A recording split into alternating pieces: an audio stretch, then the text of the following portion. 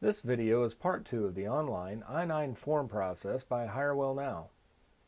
The first video covered how to assign the form to your new hire electronically. This video will walk you through the process your new hire will experience while filling out the form, as well as some of the areas that using the online form can protect your business against unnecessary fines. As you can see here, your applicant will receive an email from mail@pointhr.com instructing him or her to complete the I-9 form. The email will cover the reason for completing the form, what they will need, such as a link to the list of acceptable documents they'll need to bring for verification on their first day of work, and their login and password to the I-9 portal. Once they click the link below, they will be taken directly to the login. Once logged in, the employee will complete Section 1 of the I-9 form. Now I want to draw your attention to the expiration date of the form. The first advantage I want to point out for using the online version electronically will protect you against using an expired version of the form, which can lead to a fine if audited. How many of these may be sitting in file cabinets somewhere that may have expiration dates long past? Now the employee will need to fill out the form completely with all relevant information, where the only optional field is maiden name.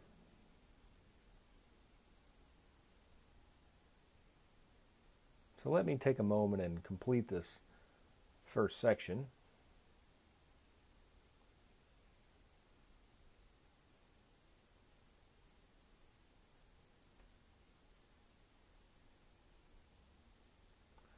Here is where the online version is much safer to you as an employer.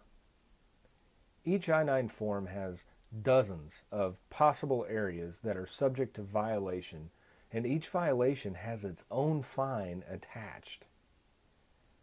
One of these areas is the fact that it is forbidden by the government for any employer to change Section 1 of the form in any way.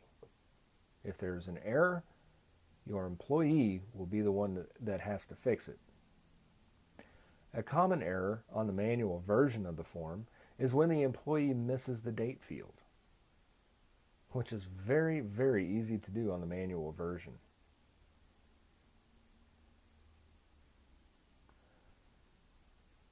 And if your new hire is in a remote location where the form is mailed to the corporate office, this can be a nuisance at best and a hefty fine at worst if your local manager misses the omission because only the new hire is allowed to enter the information in the form, as I said before.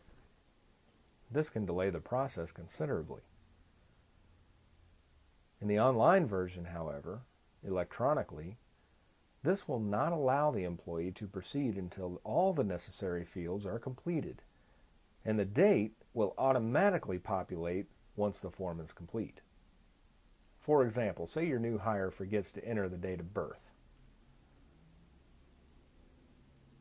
A pop-up will alert your new hire as to which fields need attention before they are allowed to continue.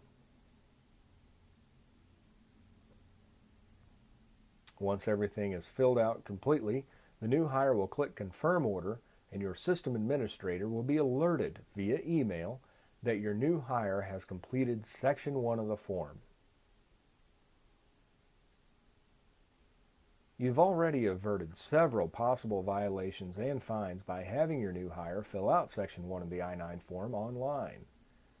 The next video will walk you through the process that you expect to see as an administrator.